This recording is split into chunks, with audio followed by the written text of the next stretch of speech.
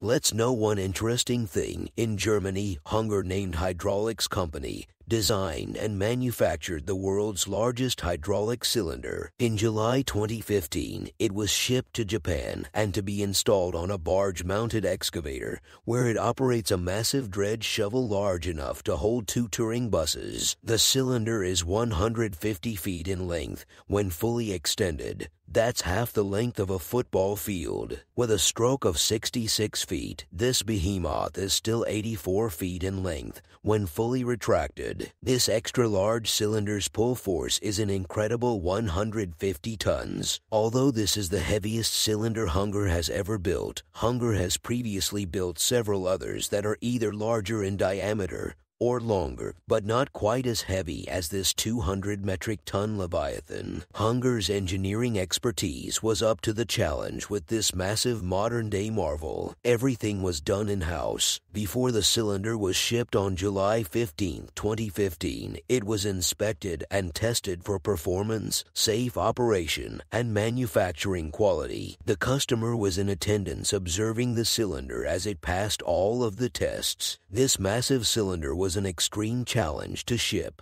Heavy-duty mobile cranes and transporters were used to load the cylinder on the special railroad equipment. The railroad used a set of 2 10-axle railroad cars to transport the cylinder to the port of Rotterdam, Holland, where it was loaded onto a cargo ship. To get similar interesting content, subscribe to our channel. Thanks for watching.